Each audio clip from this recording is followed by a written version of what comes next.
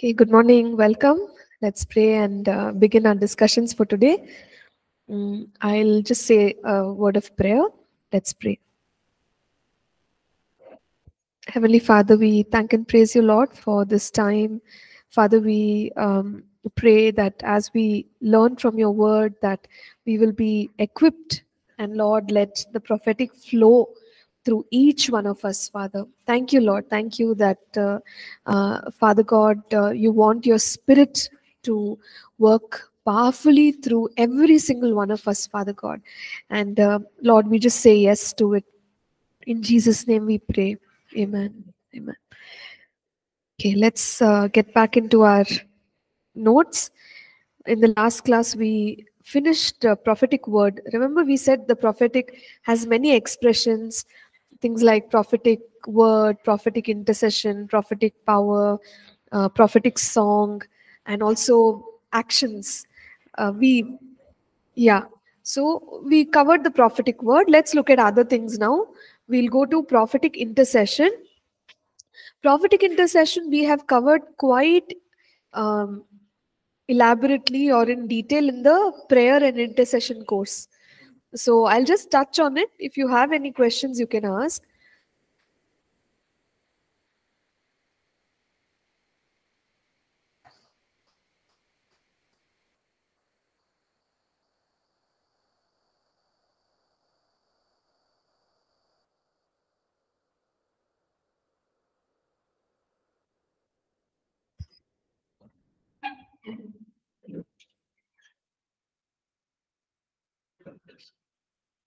Yeah, or just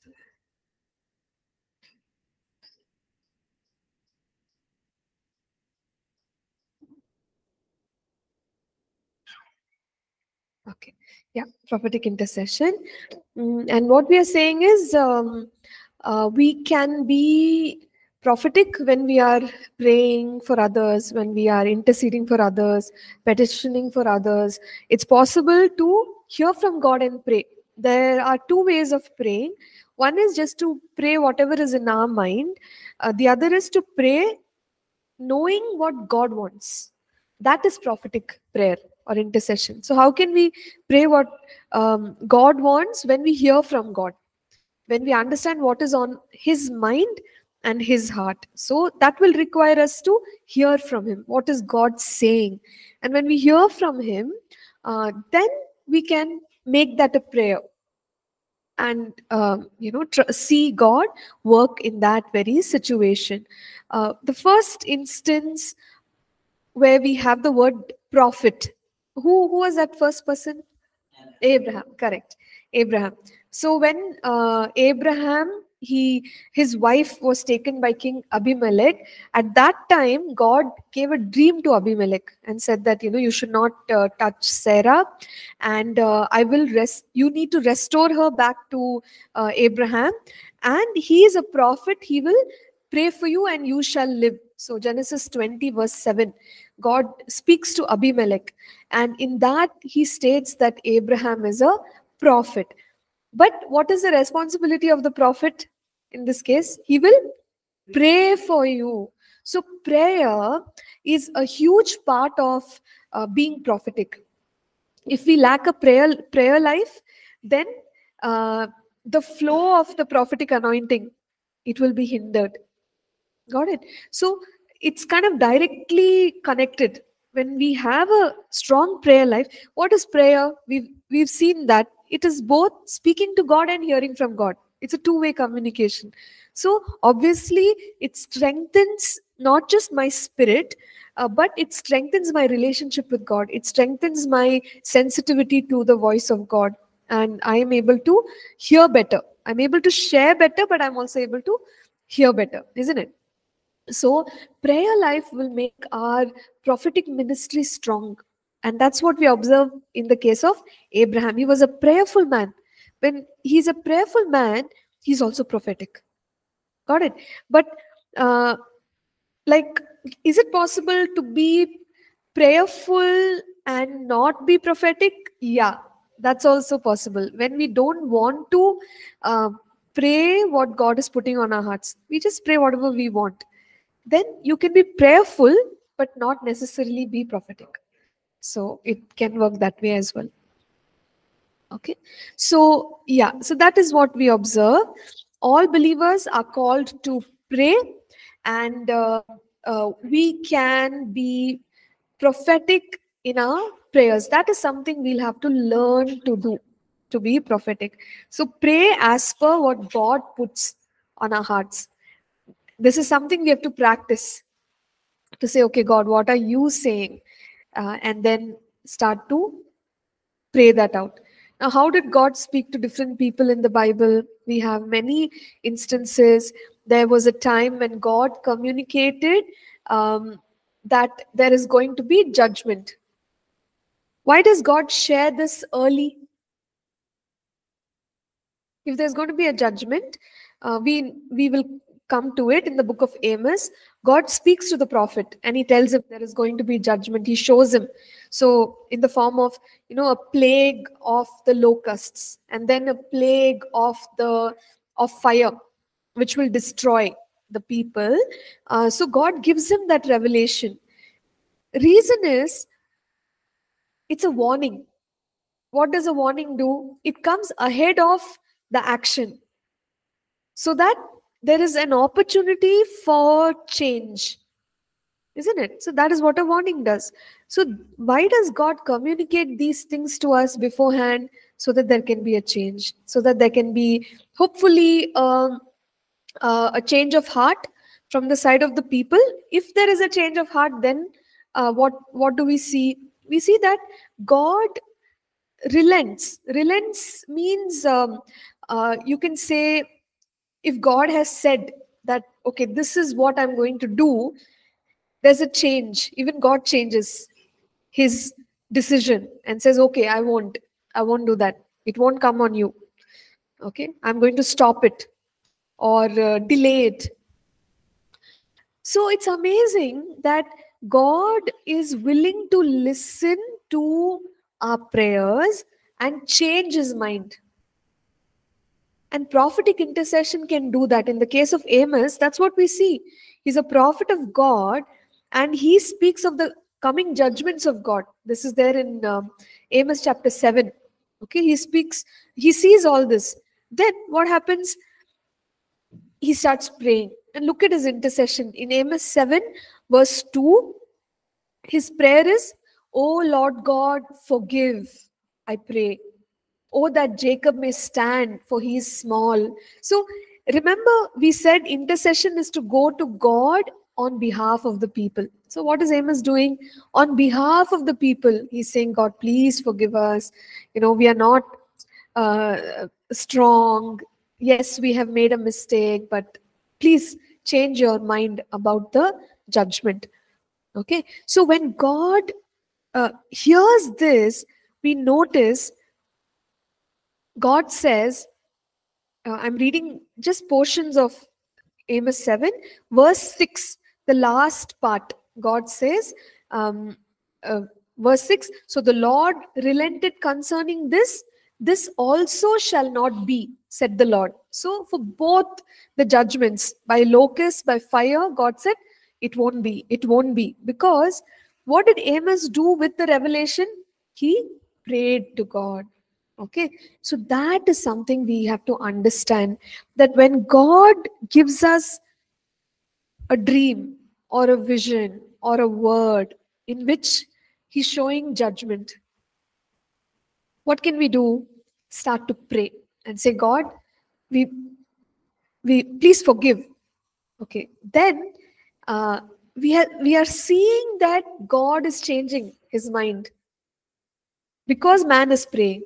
So it's a privilege. Imagine, it's so difficult, right? To have any authority change their mind. God is changing his mind when we pray. So can we pray for forgiveness for our nation, for our communities, for the nations of the world? On behalf of our sins, we can say, God, forgive, forgive, forgive. We can pray like that. So when we pray like that, the judgments are stopped.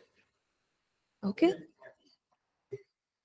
See, conditions and limitations is when we are praying aligned to the nature of God. then it will work. It's not like God is changing himself, right? It's part of his nature.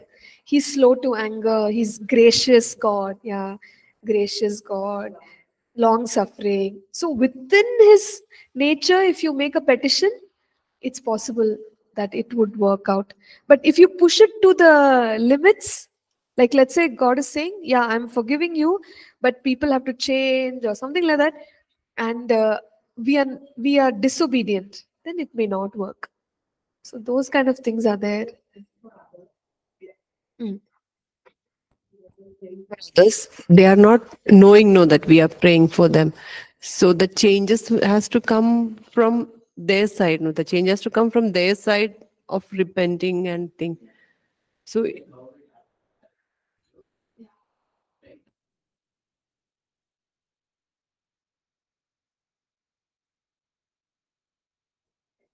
Mm, mm, mm. Correct. Yeah. So then it would come under the limitations category, because see, what we can do as prophetic people or as a prophet is to intercede.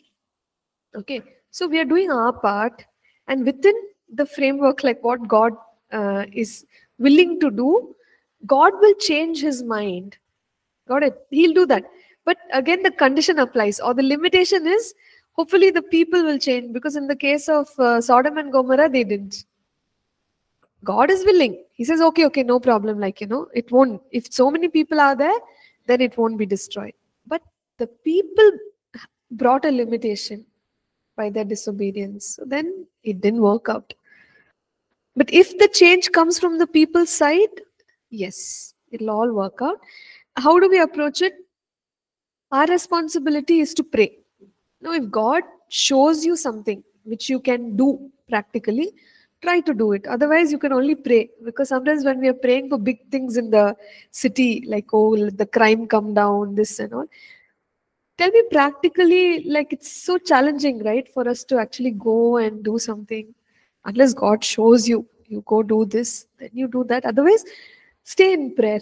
Stay in prayer. Yeah.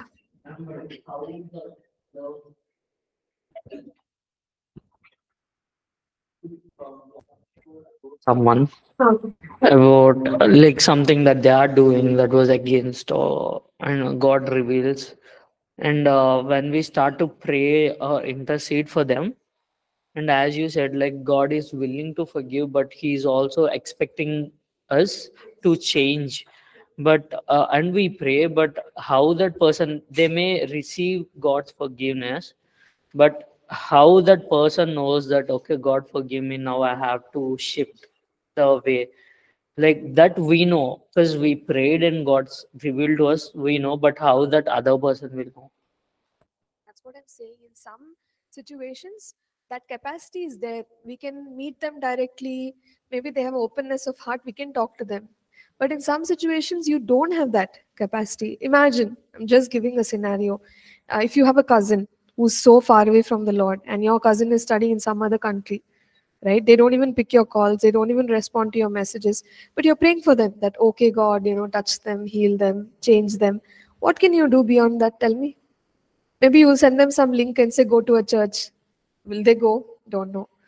So you're in a situation where there's nothing much you can practically do, right? Then if you cannot do anything, just pray. If you can do something, do that. Yeah, yeah, definitely. Not sometimes. I think at all times He will. That's the whole point of our prayer. That God will soften their hearts and open their hearts. Yes, yes. Yeah, yeah. So story time. Okay, no, I'll just quickly tell you. So one prophetic, we have weekend schools. Uh, so one weekend school, I think pre-COVID, there was one sister who came and we finished everything, and she came and said, please pray for my daughter. She's so far away from the Lord, and what is God showing you? So we had that conversation, had a prayer time, and all. And I never met her after that. COVID and all. So recently, I'm not able to recall where I met her, but recently I met her, and she came to me and she said, "You remember? You prayed. My daughter was so far away from the Lord and all." So I immediately remembered, because she had shared all the struggles and difficulties they were going through. Only, and then she said, prayer, through prayer, not just my prayer, a lot of people praying. She said, "You will not believe it. My daughter is married to a pastor and they both are serving the Lord now." I'm like, my goodness, what a difference, what a change. Only God can do it. I never met that lady after that. Okay. But she never stopped praying for her daughter. That's why when you said sometimes, I keep hearing stories like this. People who don't stop.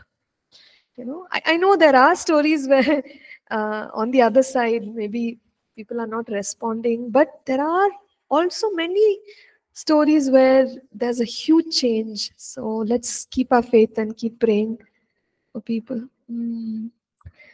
So like that. Yeah, intercede for the people. God changes his mind. Where there is judgment due, God can grant grace and forgiveness. Think about Moses. These people whom he was leading. Did Moses get upset with them? Yeah. So upset. Did God get upset with them? Yeah. There are times where God himself said, "What are these people? Stiff-necked people. I will destroy them," and all. But the way Abraham interceded, Genesis 18, you find, and Amos interceded, "God, forgive them. Jacob is small." Even Moses interceded, said, "God, your people, you brought them. What will the nation say?" So, and each time God says, "Okay, fine," because there's somebody to intercede. So we have to become those intercessors, and God may show us coming judgments. Why is he showing us? So that we can pray and say, "God, yeah, we know this may happen, but have mercy, forgive." Okay, so intercession is something that we can do in these situations to stop judgment. Next, when we talk about prophetic intercession, it stops Satan's attacks. God can reveal to us some of the plots or schemes that Satan has. Okay, and then that it's something is rising up against maybe our family or somebody we know or our ministry. Then we can actually start to pray about it, and God will destroy that plot.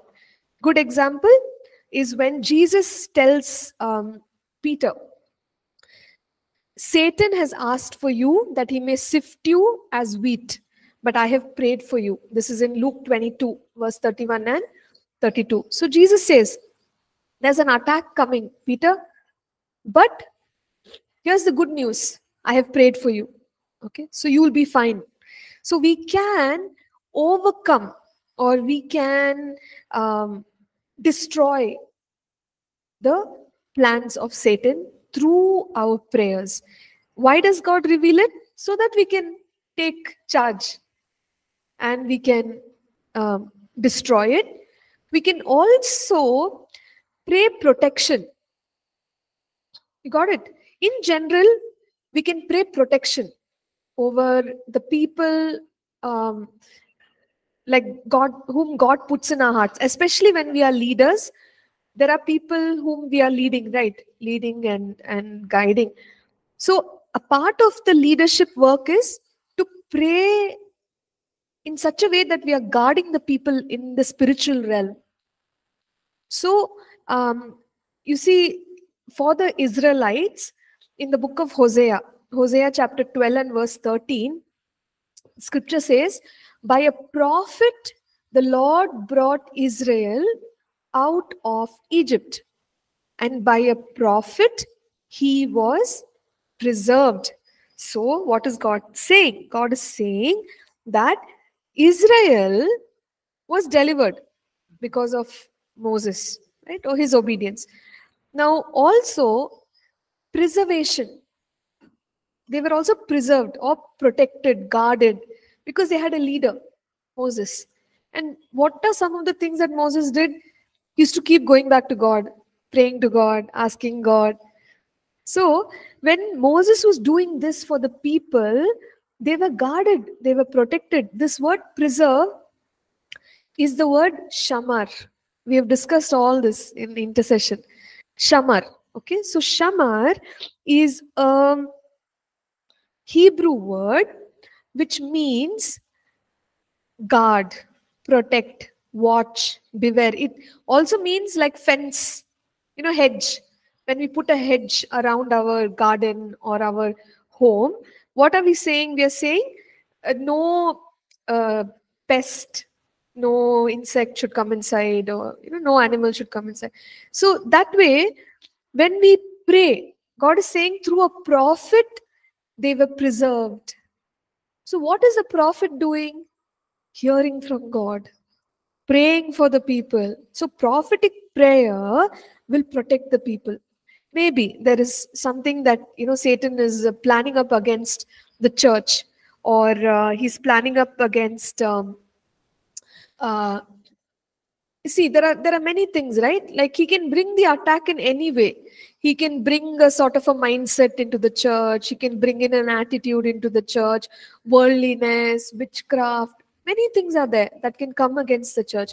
But as a pastor or leaders, when we are praying for our people, God may give us that sort of like alerting us, discernment, and say, okay, you better pray, you better study on this subject. Sometimes you wonder, why should I study on this subject? You never know. Maybe God is giving us that understanding now so that tomorrow we can speak truth and we can strengthen our people. So hear from God, pray for the people. God can even reveal the upcoming attack. Okay, and that is a responsibility that we have as prophetic intercessors. So this can also happen for our own lives. Sometimes you just get a sense like, okay, don't go there or don't go here. Suddenly you hear something happened over there. Like, wow, thank you, Jesus. God revealed earlier and we prayed, we took action, and it really helped us.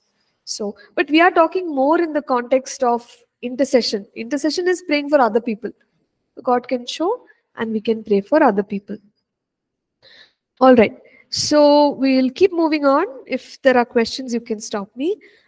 Prophetic intercession can birth prayers that release one's destiny in God. The way Paul told Timothy, you pray. Like whatever words have been spoken about you, you pray. So we are praying prophetically that God, you said you are going to do this. You said you're going to release this work through my life. You said you're going to bring this divine connection. You said. So we are praying on the basis of the prophetic word, and it is releasing the purpose and destiny of God for us. You remember Zacharias when he prayed for his son? He released purpose, destiny, spoke, way ahead into the future of that child, that you are going to be like this, you're going to be like that. So prophetic intercession can also release the purpose of God for one's life. Okay, and it's amazing when we see these things, like in practical life. Maybe we are praying for someone and we say God is going to work through you in the area of arts or in the area of performing arts, something, and the person is amazed. They're like, I don't know how you're saying all this, but what are you doing? You're releasing purpose, destiny, prophetic. Okay, you're interceding on the basis of what God is showing you.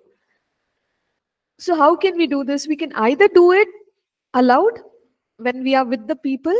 We can pray prophetically, or most of the time, actually 99% of the time, I think it's done silently. Because in our personal prayer or by ourselves, God puts in our hearts different people, and then we just begin to pray for them. Yes, Lord, we speak healing, we speak destiny. Yes, open door for this person.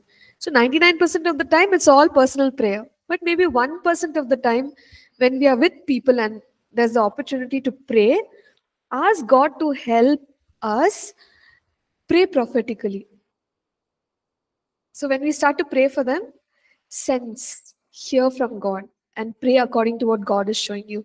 So we'll come to that. Chapter 8 and chapter 9 will give us a better idea about how to pray prophetically to release one's destiny. All right? Okay, come on. Let's look at chapter 6 here. This is about the expression. Yeah, sure.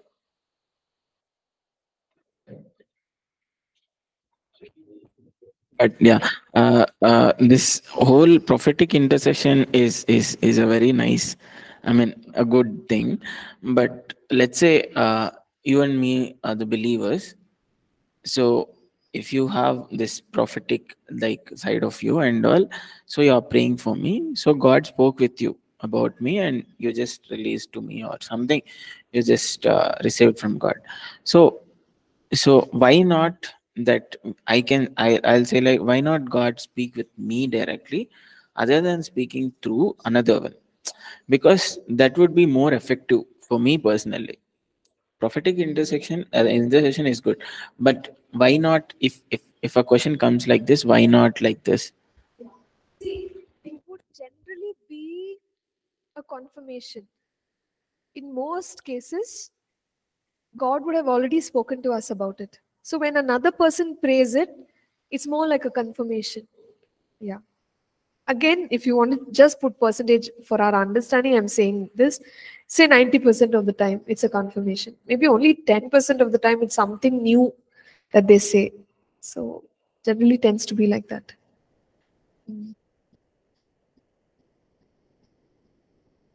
Okay, fine. So next chapter here, prophetic power. Prophetic power is the expression or the release of the prophetic power to do what God wants it to do. When we consider the power of God and the different roles that He has, like especially ministry, office, office gifts, right? Like apostle, pastor, teacher, evangelist, prophet. What we see is the power of God is there, and the power of God is like the same power, right? It is there for all the ministry offices, but we see that the way that power does its work is different. So let us take, for example, in the case of somebody who's in the office of a pastor. So it'll be more of a shepherd's heart. We've studied that in our course, where what is the function of a pastor, and you can go back to passages that Paul writes to Timothy about how a pastor should be.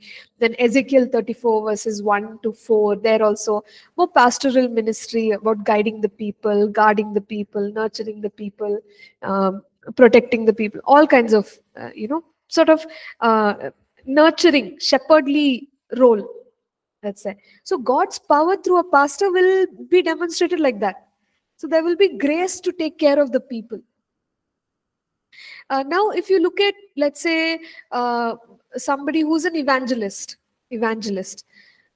there will be God's power in their ministry also. Now, if you take, for example, Philip went to Samaria, and he started doing the work of the ministry. Miracles, signs, wonders, all that was happening, and people were turning to the Lord. So it's the power of God which is available. But for an evangelist, what does an evangelist need? He needs to demonstrate the power along with the message. It should be accompanied by signs, wonders, and miracles. So we'll find that somebody who's a evangelist will have the power demonstrating in this way.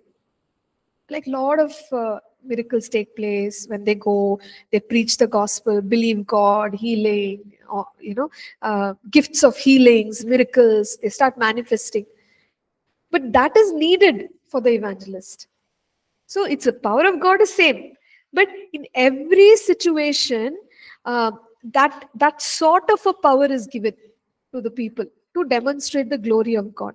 Now, the same way, if we consider somebody who's an apostle, what kind of power would be released? We'll come to the functions of apostle later, but apostolic means gaining new ground for the gospel. It's about entering new territories for the gospel. When I say territories, we'll study that it's not just physical territories, meaning new city, new village, new country. It's more than that. We can go to another realm where in the area of arts, in the area of music, in the area of innovation, we do something for the Lord. That's apostolic. Okay, so all that we'll study later, but the power of God will enable the person carrying that apostolic anointing to enter, expand the kingdom. The kingdom will keep expanding into all these realms. So the point I'm making is the power of God demonstrated through each office. You'll notice that it will demonstrate according to what needs to be done. Okay, so now that we've understood this, when we come to the prophetic, how is it demonstrated? It will manifest. The supernatural will manifest in many dimensions, and we have seen examples of that. Deliverance is something that will happen. Deliverance of the captives. Example: Moses. Moses was a prophet, and God worked through the anointing, both the leadership anointing as well as his prophetic anointing, to deliver the people. You remember he went and did with his rod, he went and he competed with those sorcerers. That was a prophetic anointing. So miracles were taking place. But ultimately, deliverance. He was able to bring out the people. The Red Sea parted. He just brought them out. So deliverance can happen. Breaking of bondages can happen. People will be set free when the prophetic anointing is released. So that expectation we can keep, that there will be freedom from the works or the chains that Satan puts on us. Okay, so that makes us desire the prophetic more, right? We feel like, okay, wow, if there's going to be deliverance, then let there be more prophetic power in our lives. So deliverance will happen when prophetic power is working.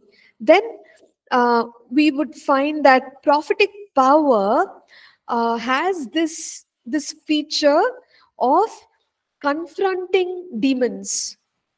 Okay, it confronts demons. What are the examples? Again, Moses, when the sorcerers were there.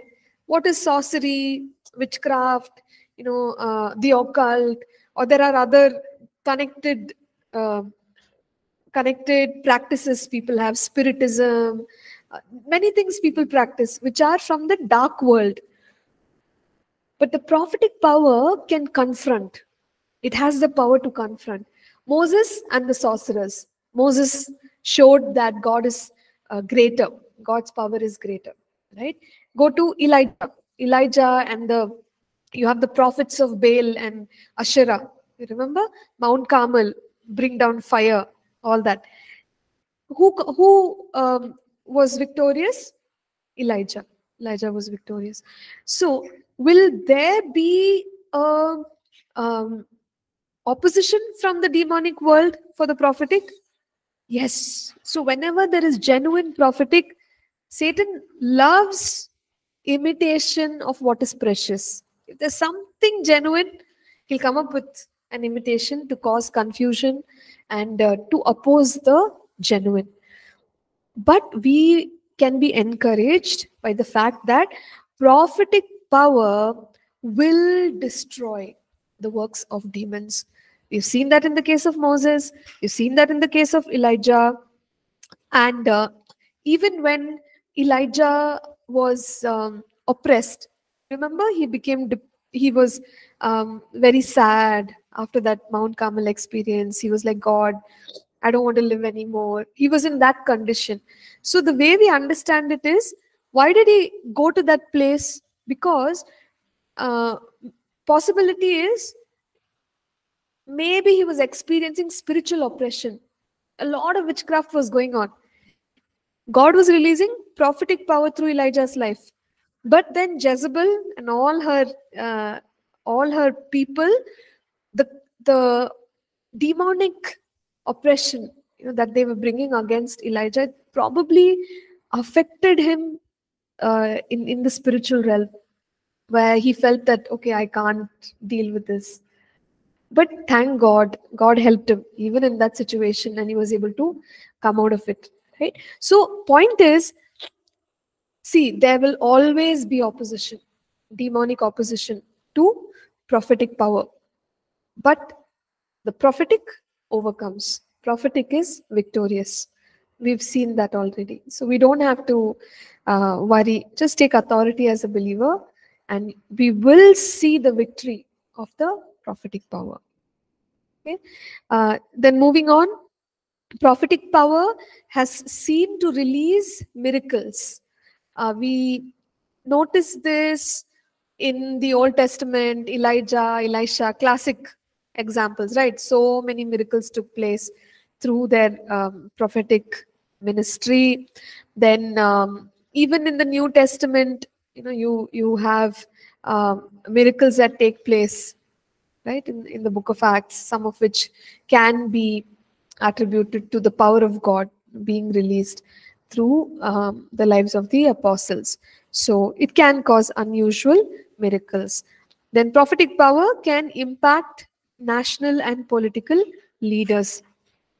So in the Old Testament, we've already seen, there were generally prophets who would go to leaders and speak to them and guide them. So that was happening. But even today, there will be guidance, or as people prophesy, the power will be released for leaders, and there'll be an impact made on regions, countries. Okay, so I know I've kind of covered it very briefly, but I hope it's clear. Okay, so anything you would like to discuss, or should we just go to next?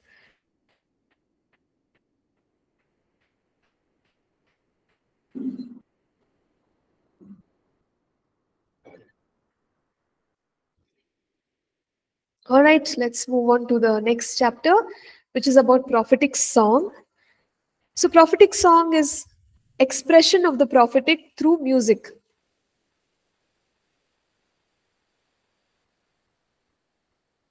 When we say music, it can be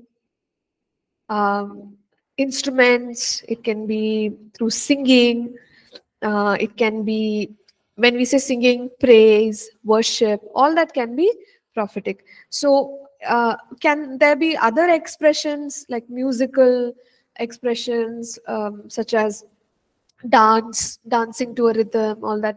Yes, even that can happen. Even artistic abilities, drama, all that also can be prophetic. Okay, but we need to hear from the Lord and become more and more sensitive to what God is saying. The early example we have in scripture is the time when that company of prophets, remember, Saul runs into the company of prophets, and this company of prophets, they are carrying stringed instrument, tambourine, flute, harp, and they are prophesying.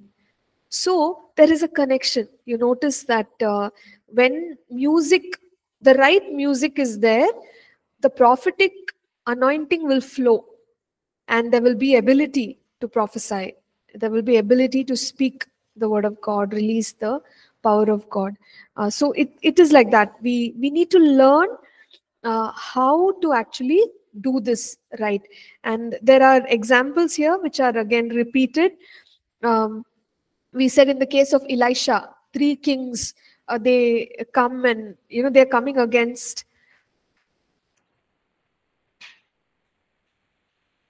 Okay.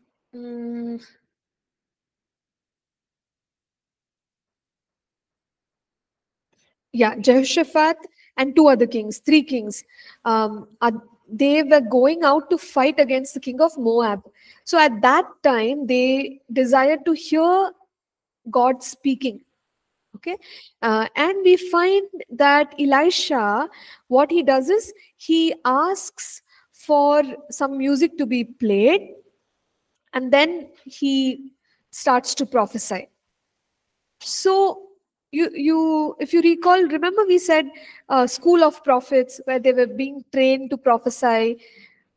So maybe this was part of the training, and that's why when Elisha wanted to prophesy, he knew that if he goes, he makes this approach. First, you have some music, and that music will give that opening for the prophetic anointing to flow. So that's how he did it.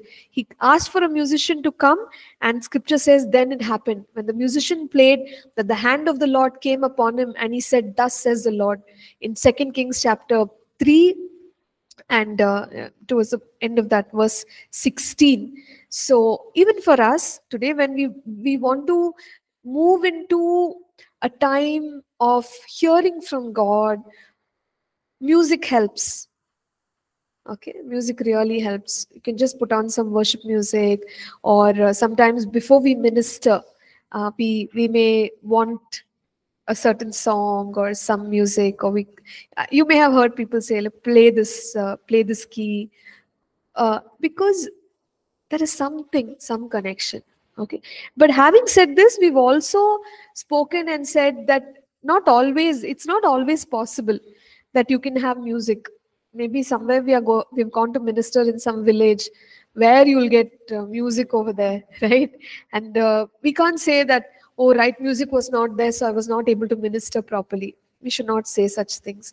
Whether it's there or not there, prophetic power will flow. But if it is available and we know how to tap into it, we can make use of it.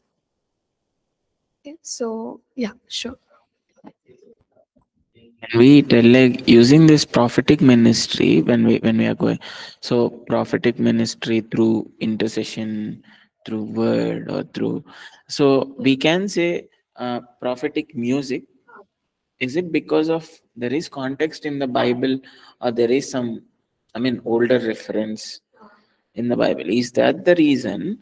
Or so if we see, if you observe these days, there are so many ministries have come, like prophetic painting, prophetic dance. So how we can all consider this? And there is a negatives also for all these things. I agree there are positives. On the other side, there are negatives also. Sure. See, expressions of the prophetic, as you stated, there are a rising a number of expressions these days. Suddenly, if you've never heard about prophetic painting, somebody's doing a workshop on prophetic painting. Somebody's doing a workshop on prophetic something else, some art. It is going to happen because if you recall, remember we studied about the dark ages, 2400 AD, and then started the restoration of the church, where God started restoring revelation and his power in different ways. Then we spoke about what was that, the Anabaptists baptism of water baptism. The meaning of that was restored, and slowly many other things, right? If you recall, holiness movement, then healing movement, then Pentecostal movement, Holy Spirit being poured out. And now in the 2000s, what are we saying? We are saying it's something known as, people call it the saints movement.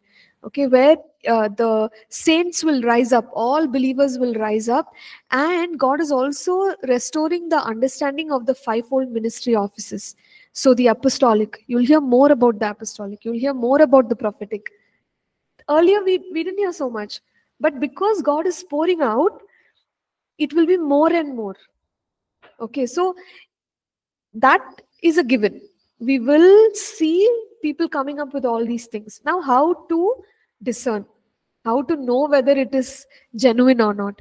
So the ultimate thing is, look for fruit. Look for fruit. See, if is a tree giving us good fruit, which is nourishing for our health and our body? Only once the seed is planted and the tree grows up, fruit comes, we can tell. Sometimes in the initial stages, it's very difficult. Unless something is immediately hitting us and you feel it's not glorifying Jesus the way this is being done, then you can tell immediately, I don't want to go with this because it's off. But sometimes it's not that easy. We can't tell. We can just give it some time, let the seed grow, let the fruit come. Then if it's an ungodly fruit, you'll come to know. So judge on the basis of the fruit.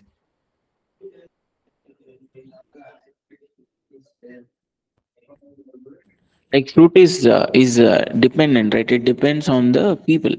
See, if you are performing a prophetic ministry through an expression of painting or through a dance, it maybe gives a good fruit for you. It may not give me a good fruit, right? It's dependent, right?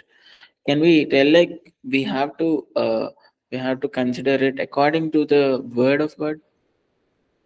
No, I didn't get it, Anand. See, because if, let's say, we are releasing the prophetic, everyone can release the prophetic.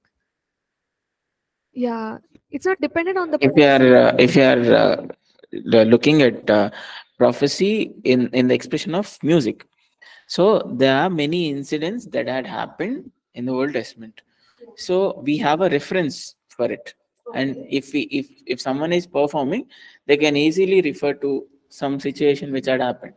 So what I'm saying is, if someone is performing through another expression which is not there in Bible, Like what? Some example is like painting, dancing. I heard these expressions also recent days. So how can we consider these things? Do we have to accept by is it there according to the word or not, or is it according to the fruit? Like how you are saying. See, fruit is the ultimate. You have to look for the fruit. Is it glorifying God or not? That's the question. Is it drawing people closer to God? Is it helping people get rooted and grounded in the word? Okay, these questions we can ask.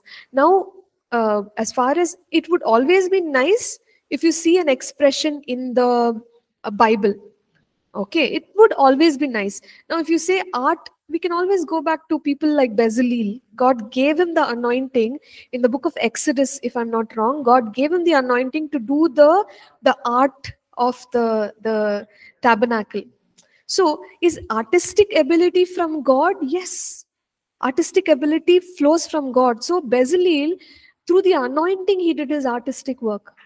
So it's possible, painting very much. If you go back to scripture, you see Miriam, a prophetess. She danced with her tambourine.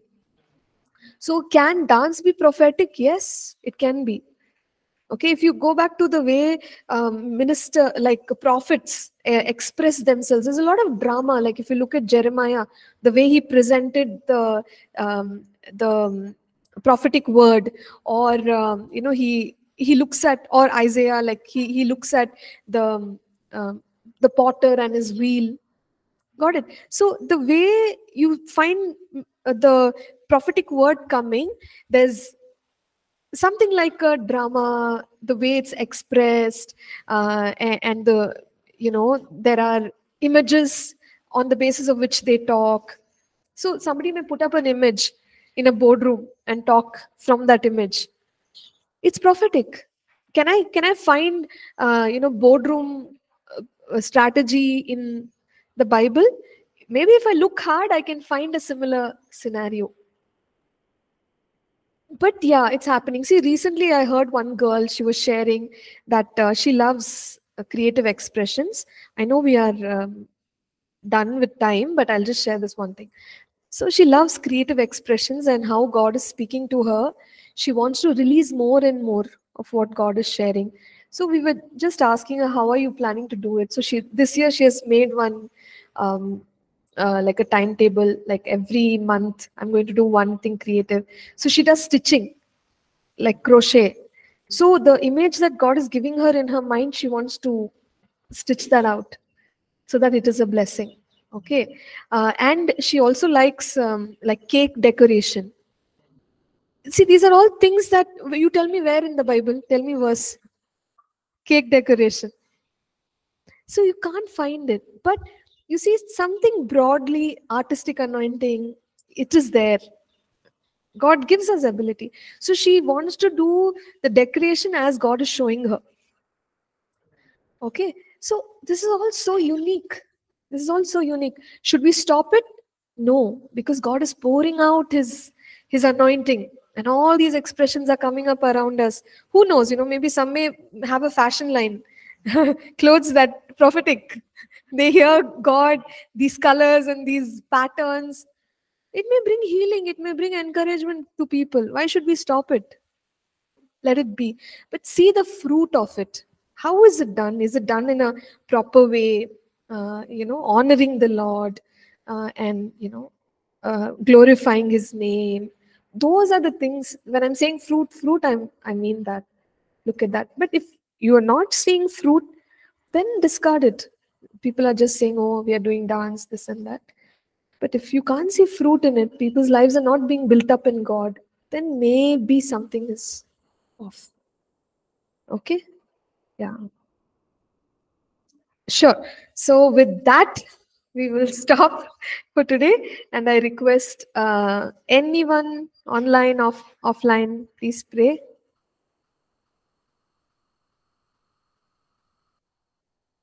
Anand, please pray. Father, thank you, Lord. Thank you for the class, O Lord, and thank you for Nancy, Ma'am, O Lord. Thank you for teaching us many things, O Lord. Lord, help us to dwell in all the things what you have taught us, O Lord.